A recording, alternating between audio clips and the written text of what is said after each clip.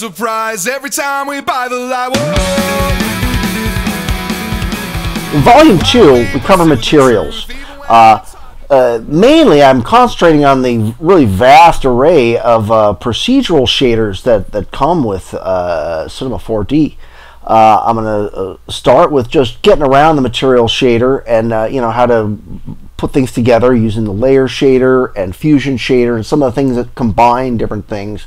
And I'm going to go through each one of the different surfaces and how to get the best out of them. And I'm also going to spend some time going into the special effects shaders such as ambient occlusion, backlit, distorter, some of these things, and how to really get those to work. Because sometimes you just see this thing and you don't know what slot to put it in. It's hard to really get the most out of it. And last of all, I'm going to spend some time with Sketch and Tune, which is really an amazing tool, and I'm going to show you how to get started with it. All right, thanks.